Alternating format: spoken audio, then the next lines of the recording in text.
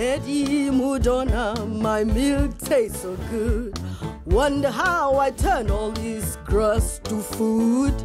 First of all, I have to chew the grass for my lunch, breaking down the fibers so it's easy to digest. It slides into the rumen, my curvaceous paunch. All the grass is stored here and starts to ferment. Then it goes into the reticulum. This part is shaped just like a honeycomb. I go for lumps of cud and I re-chew them and bob just like a bomb. The water's removed from the cud in the omosome and flows around my body in my bloodstream. Then I digest all the rest in the abomosome.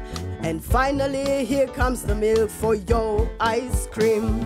The nutrients from the grass are flowing to my udders where they mix and blend. The dairy farmers, they pull and they squeeze them, and milk comes out the end. My stomach's like a factory making milk for you. Or did you think that all I knew was how to move?